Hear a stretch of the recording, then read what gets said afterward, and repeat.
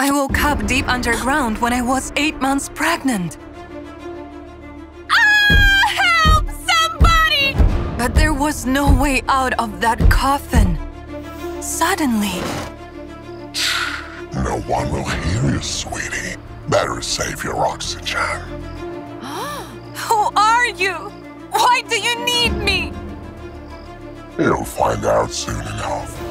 Just rest for now. The last thing I remembered before being kidnapped was night, my house, me standing next to some suitcases and crying. Then, complete darkness. A ray of sunshine interrupted my memories. Time for breakfast, sweetie.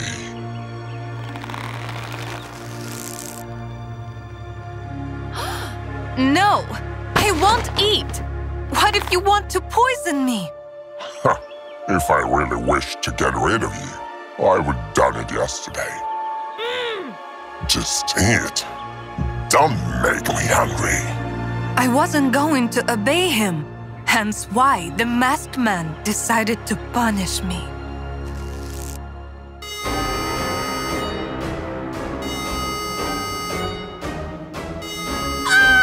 Please, stop! I give up! The food turned out to be from a local store. That meant I was being kept somewhere near my house.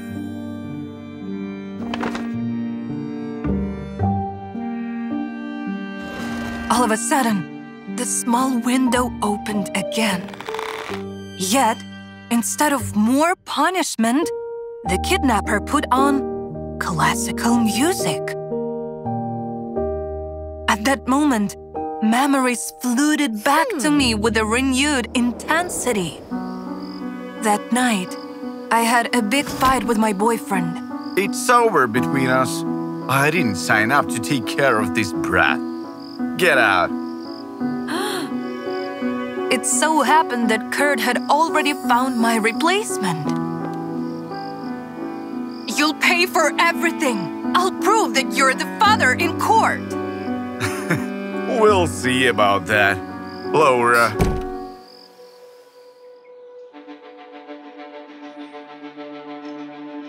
Kurt, can you hear me? I overreacted at the time. If you don't want the baby, we can disappear forever. You missed the mark there, sweetie. First of all, I'm not Kurt. Secondly, I do want your baby. Then, instead of turning to me, the kidnapper addressed my boyfriend. Is there something wrong, Kurt? Yes, her classical music is getting on my babe's nerves. Are you talking about Laura? Haven't seen her in a while. Tell her I said hi. You won't see Laura ever again. That girl cheated on me and ran away. Nevertheless, I already got someone to take her place. Oh, sorry to hear that, bro.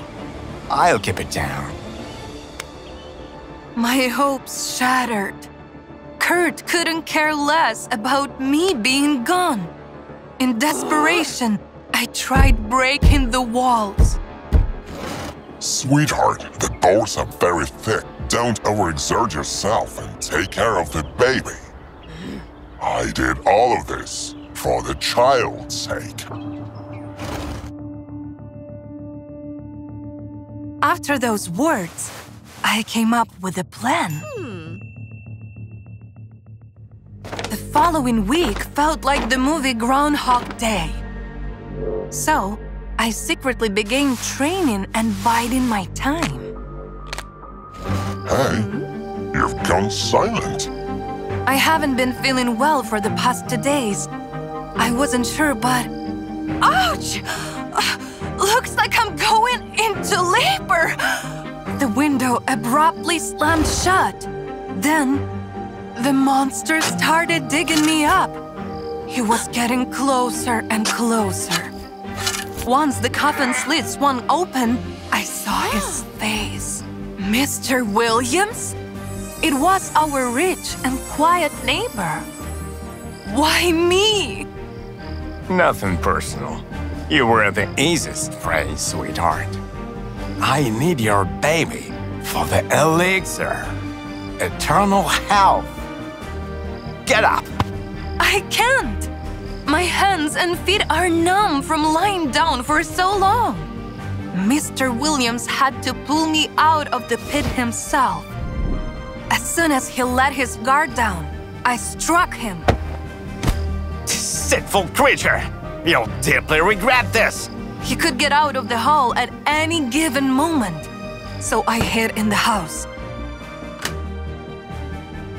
There was a map on the wall with all the pregnant women in our neighborhood. I was supposed to be his first victim, but definitely not the last.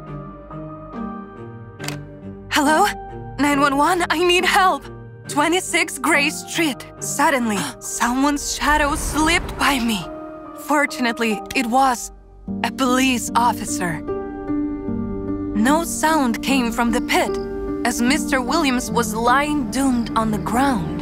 What did you do to me? I can't move. Karma swiftly put everything in its place. Mr. Williams wanted eternal health, but ended up with a lifelong sentence, as well as full-body paralysis. The whole story went viral. And Kurt walked right back into my life. I've been looking for the baby since day one. Couldn't even eat or drink. My hero is in her stomach. That's why she was saved. However, I told the truth, and Kurt became the entire country's laughingstock. We don't even suspect how strong we truly are until life presents us with a real challenge.